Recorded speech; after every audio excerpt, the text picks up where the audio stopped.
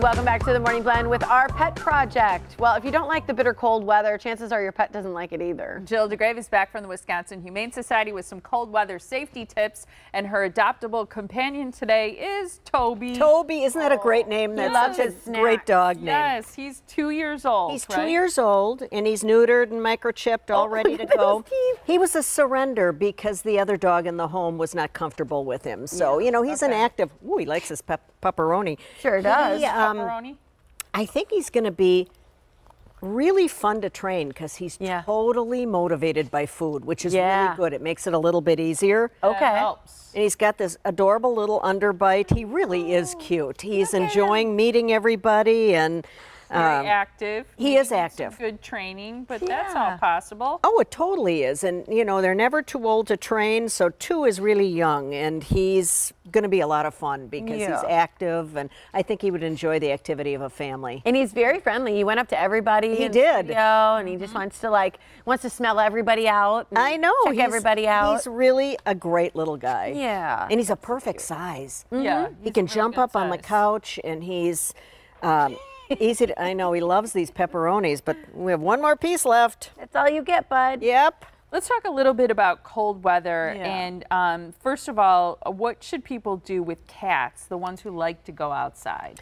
Well, we all know cats should not go outside. They should stay inside because it's much safer. You know, the cars, predators, starving, the cold, the heat. So they always should be inside. But I know that there are cats that go outside or that are living outside. And the best thing to do is to try to provide, if they absolutely will not come in the house, provide access to a garage.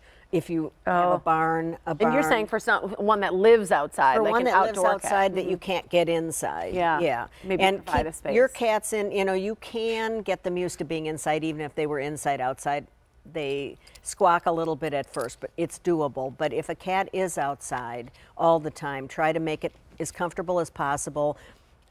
Fresh water that's not frozen. Put bedding down like straw, because if you put a blanket down, it absorbs the moisture and that can freeze. So try to get them through these really cold times. But they should stay inside, our little kitties. It's the safest for them and the healthiest. He sees himself in his close-up. I know. He is. What about walking dogs? I mean, we talked about little booties and things like that, but on the bitter cold days, the ground is so cold. And obviously when there's snow or ice out.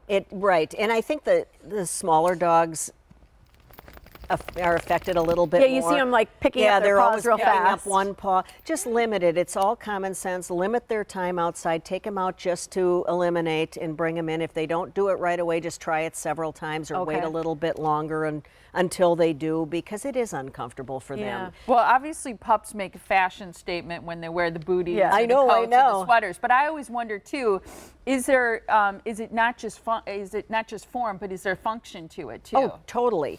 Especially not only the cold, but think about the salt that's put down on the roads.